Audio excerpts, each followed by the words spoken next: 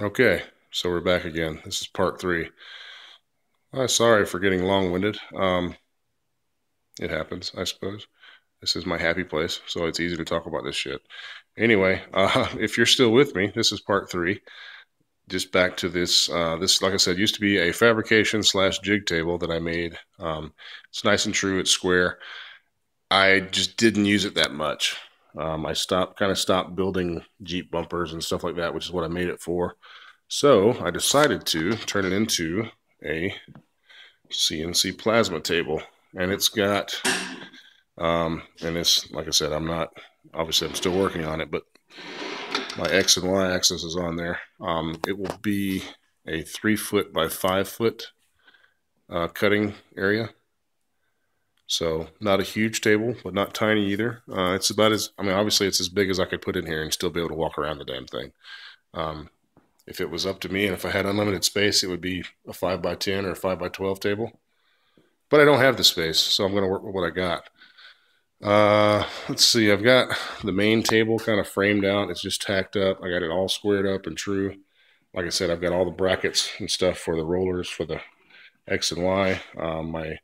My Z carriage head for the torch head up and down on the torch height. This is for the carriage, obviously. I went with an Everlast 60 amp CNC plasma machine. It's brand new.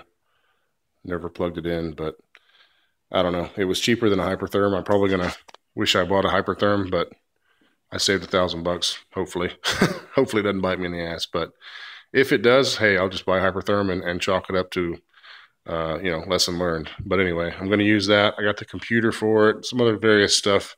This is obviously in the middle of doing this project. I kind of put it on hold until I got done with the CNC milling machine. So that's where it's at. I got all the parts for it that I have. They're all stacked up on it, and it's just kind of sitting there waiting on me to finish it. It's going to be awesome when I get done with it. I'm really looking forward to it. I'm really looking forward to getting back on it so I can finish it up. But I got a lot of projects ahead of it, unfortunately. So anyway, that's where that sits.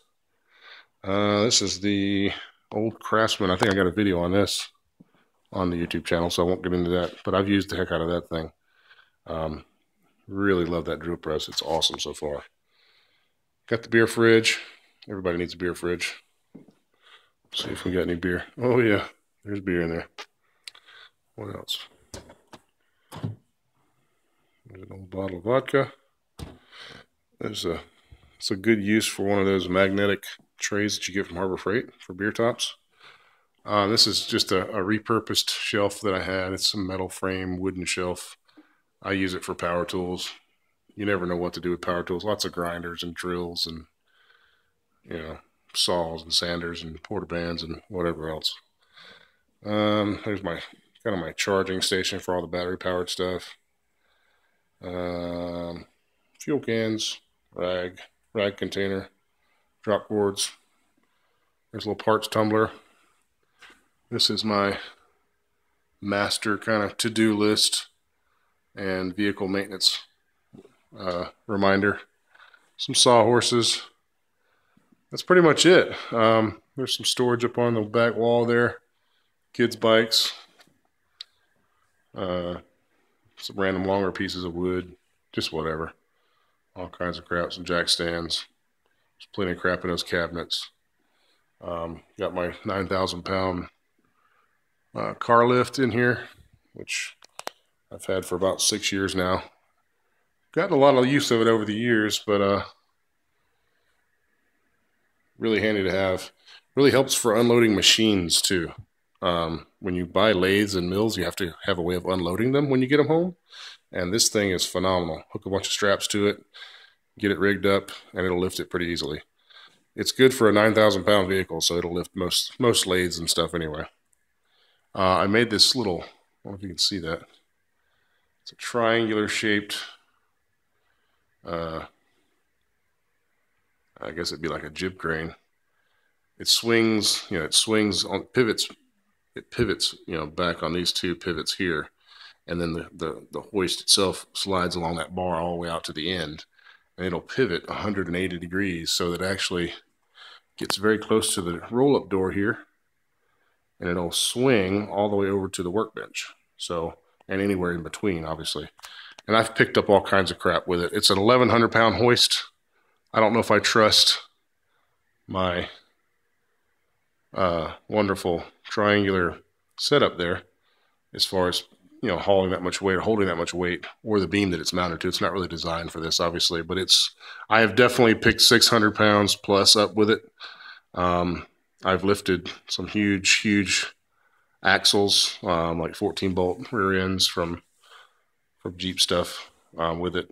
I've lifted that fabrication cart with it actually before, and it did it. It didn't like it, but it did it. So like I said, I know that thing's close to 1,000 pounds. But anyway, I use the heck out of that.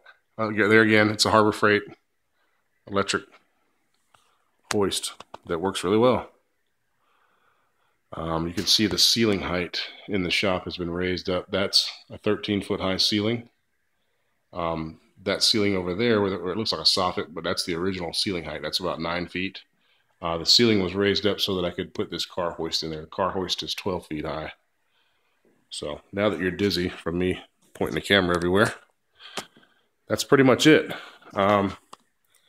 So yeah, thanks for walking around with me.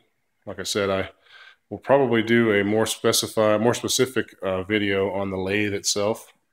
Once I get a few more things dialed in, I'll kind of go over the whole machine and just to kind of put it up, because I like doing that stuff. Like I said, once I get everything else dialed in, I'll get right. Same with the CNC mill. Get it all finished up, show you how the coolant system works. Maybe I'll cut a part on it, that kind of stuff. But anyway, just want to do a quick walk around, which turned into an extremely long walk around. But now you know what's in my shop. Thanks. Take care.